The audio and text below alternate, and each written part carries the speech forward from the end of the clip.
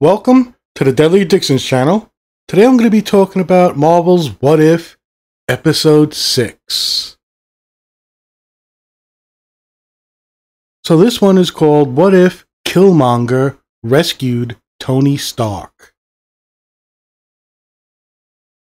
Again, I am really loving the animation, the movement, the momentum, the traits that they're using, that they're carrying over from episode to episode, is knocking it out of the park for me.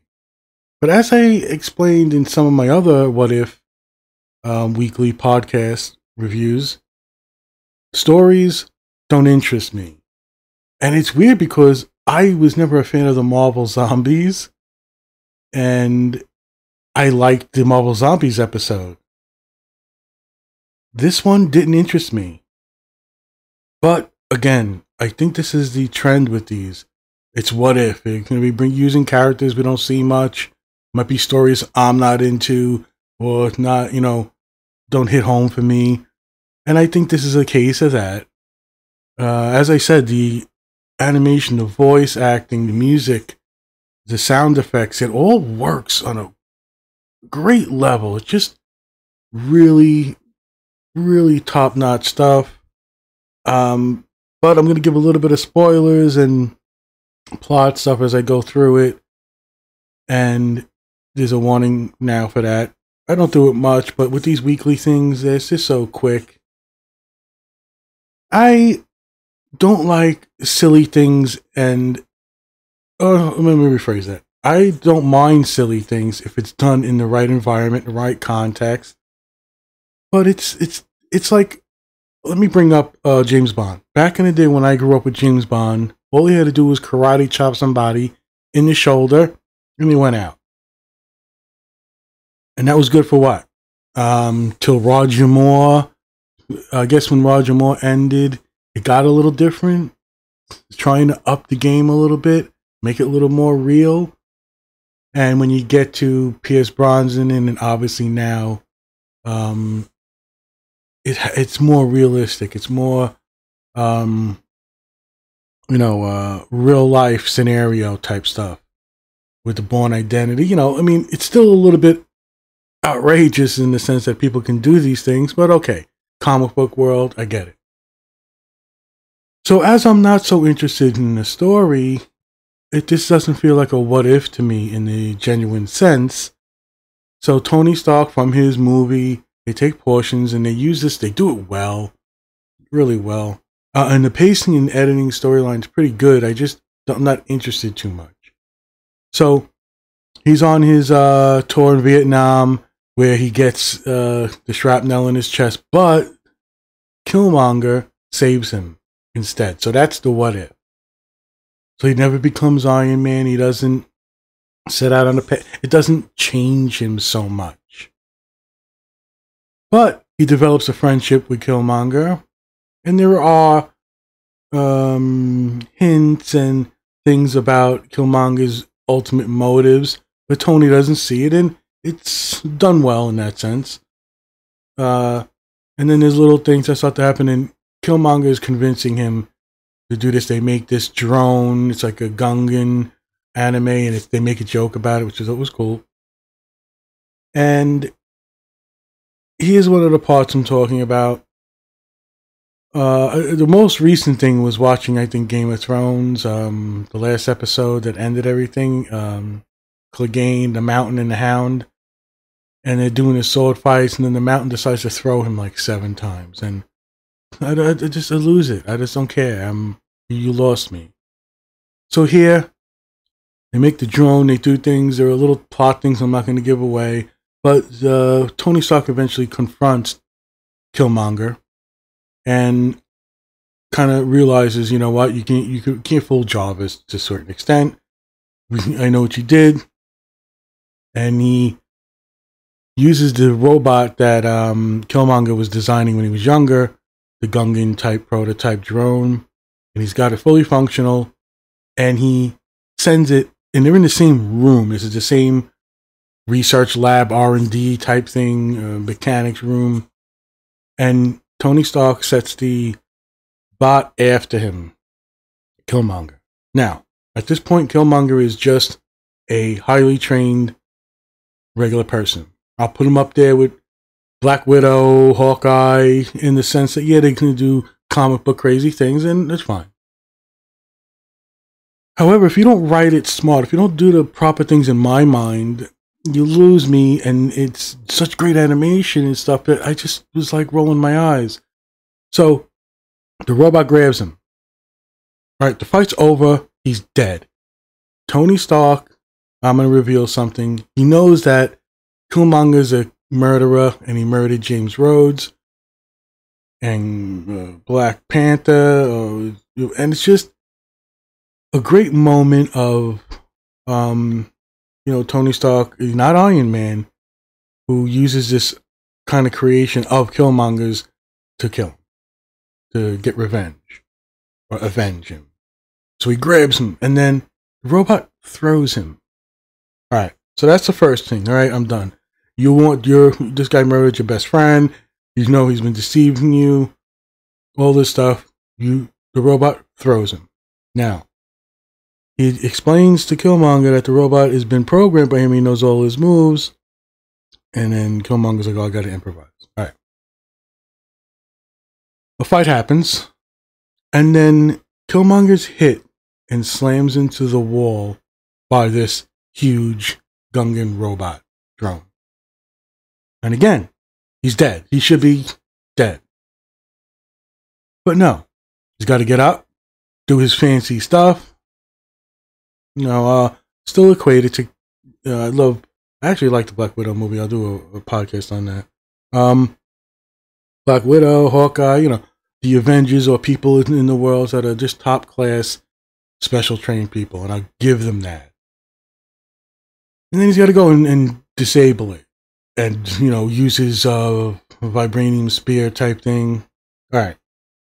I just dropped out of the episode. I don't care, because write it a little smarter. If you're going to make Killmonger this really savvy, although weird ideology, he seems to be pretty smart in how he's planning things with Claw, and they portrayed in the movie. And I'm not a big fan of the Black Panther movie either. But I think this show should have been more about Shuri and Pepper Potts. That would have been a great, but they hinted that at the end, so maybe that's their purpose. But anyway, you got him savvy, you got Killmonger smart. Why, as soon as he's not grabbed, a discharge EMP comes off his belt? An electrical current strike comes from a piece of equipment he has on him, and it disables the bot. You want an action scene. You want to make it real. He's not Black Panther yet. He's not Captain America. He's not Thor. You've got a trained bot, elite, trained, knows all his moves. When he grabs him, the fight is over, in my opinion. This is not a field test type thing. Tony Stark knows he murdered his best friend. There are murdered people, and he's been betrayed. The robot throws him. Fine. They get into a fight, and then the robot slams Killmonger, goes into the wall, and I don't care about these things. Now, I am going through some shit, got a family emergency type thing, and I'm trying to be unbiased, and I meditate, and I do my shit, and I'm hoping that they're not affecting my judgment on things, but I think I've been pretty cool. Like, I'm watching the movies, and, I was surprised that I really liked Black Widow, and it was Suicide Squad and Shang-Chi. I have to think on that a little bit more. And the episodes that I thought I'd hate, like the Marvel Zombies. I'm fucking sick of zombies, and I didn't like the Marvel Zombies to begin with. No, I enjoyed that episode. Now, I don't want to see, that's what I mean by like some silly shit. I think you should just write a little better. You wanted an action scene like that, make it after he EMPs him. If you're going to hit him and get slammed into the wall, make it that he has a weaker or a prototype vibranium suit. Because it's not until the end when they do the what if, where he's conning the Wakandians, that they give him the potion, the flower power, and he's a Black Panther. And okay, so then he's got the enhanced strength, and I get it. I don't know. Maybe it is, the things I'm going through and the environment I'm in and things that are going on that are impacting me. I hope not. I mean, I hope but I will be honest in that sense. Maybe I'll come back and revisit these and have a different view if things are in a different light or, situations change. But I want to stress that I think these are good. Like, I'm liking the animation. There's so much to love about these episodes. And there are parts of this I really liked. I really got into Pepper Potts and Happy and Suri, Black Panther's sister, who they're finding out what's going on. And it's pretty interesting in that sense. And it's not done shitty. It's not badly edited or badly voice acted. And no, it's just, this isn't the story I want to see. But if you want me to get it, you really want me to be wowed by it, just write it a little smarter. I get why you're doing certain things, but I'd rather see it done a little smarter. You got big drone thing, but again, I am equating it to that James Bond type thing, because now we know what mixed martial arts, the MMA and UFC stuff has shown us. Right? We know that these other types of things that are great, like karate, kung fu, great for discipline and learning about things and your body and that balance between exercise and mental health. I love. But we know it kind of works now. We know what you need to do to be able to fight and do things. And I think as exaggerated as Black Widow is, they kind of do it right. Now, granted, if you fall from the sky and you're running on the side of skyscrapers and stuff, okay, yeah, I'm gonna roll my eyes but if everything around it starts to make sense and fit in, I can go along with it. And I think this misses the mark on that. I wanted to see, a little more groundness in this guy who you're portraying as real savvy. Now he is, voice acting is great and stuff, and there are elements that I do enjoy. Like I said, I like seeing Shuri come and get into the picture, the betrayal of the Wakandans, but they don't know it, and I'm fine with that. Maybe just not the story for me, but if you're going to add an element like that annoys me, that pulls me out of my immersion into the story, I'm going to remark on it, and it just really pulls me out for some reason. And like I said, yes, it could be, just what I'm going through right now and what's going on, and just, life shit getting to you, and you don't notice that these little things wouldn't bother you on certain things. So I'll say again, episode 6 of What If Killmonger Rescued Tony Stark. I give it high marks on almost everything. Not my type of story, and I get annoyed, real nitpick about that fight scene with the robot or the drone, whatever we're going to call it, because everything else is working so well. And there was one of the other episodes where I enjoyed it. It wasn't for me, but I could see the potential of people liking it and just not giving a shit. And same with this. I would not be surprised if I'm in a minority. Well, there's not really no minority. It's not for me. It's not my type of story I want to see on a What If. I'd rather have a little more grander things. But then again, one of my favorite ones is the first one with Sharon Carter becoming, Captain UK or whatever. But I don't know. It's just maybe that element just rubbed me the wrong way. It could be also, I'm not the biggest fan of Black Panther movie. My favorite portrayal of Black Panther is not even in his own movie. Although superb actors, I love the actors. I just really want to make that clear. This is not actors' fault type thing. This is just not a story that I'm into. In my brain, What If Killmonger Rescued Tony Stark doesn't go the way this did, and that's another problem on my part. So again, I think this is so well done. I don't think this is going to be an issue for people, but for me it is. It's just little nitpicks that maybe because what I'm going through is exasperating or making things seem more negative than they are. But holy shit, just watching this is beautiful.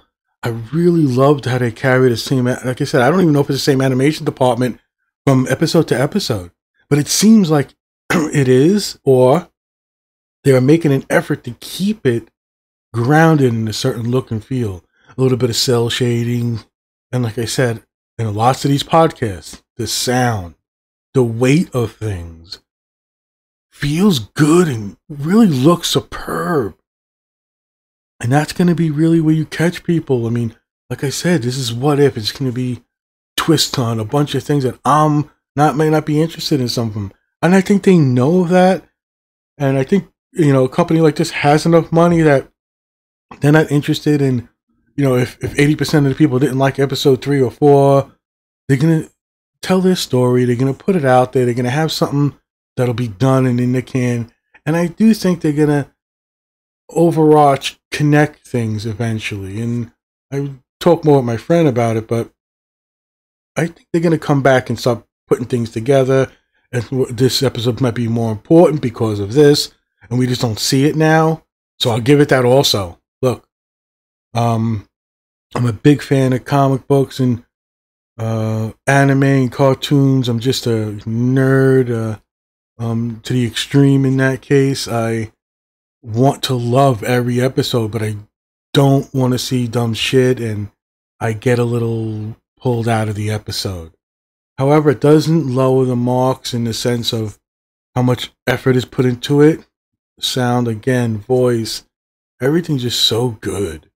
And it's not even like I watched it and came away like, ugh. And like, no, it was just like, okay, I'm admiring it for certain things, but there's little things that just get to me and irk me. And I think that'll be about it. I look forward to more. None of these have really put me off to the next one. So when I discuss things and say like this episode might not be for me, it's more like, hey, you know what? I'm interested in this more type of story, or characters that I'm not interested in the movies could be impacting me. I didn't like what they did with Killmonger in the movies, although I love the actor and his portrayal. I don't think it was a well-made movie, and then the end with the weird, animation things they tried to do was a little too much. But I love the bare bones and the foundation of it. So I didn't come away from Black Panther like the movie not liking it. But it's not my favorite. It's not the one that I look to watch all the time. And maybe that's another part of this too. I'll be honest, and we don't know sometimes what is shaping our beliefs and decisions we make and what I'm convinced of the episode. And people probably just go rolling their eyes at me right now saying, how the fuck are you upset about a robot grabbing the guy and then punching him later and he goes into the wall? But I get it. So someone might watch this and love it from beginning to end. I would not be surprised. I would not challenge their judgment, where there are things where I will debate you in a sense and say, no, this sucked. All right. Zack Snyder's Justice League cut sucks. It's garbage. Like that. Like I would actually try to argue my point. I'm not going to argue my point here. This is a superbly made. It's visually stunning.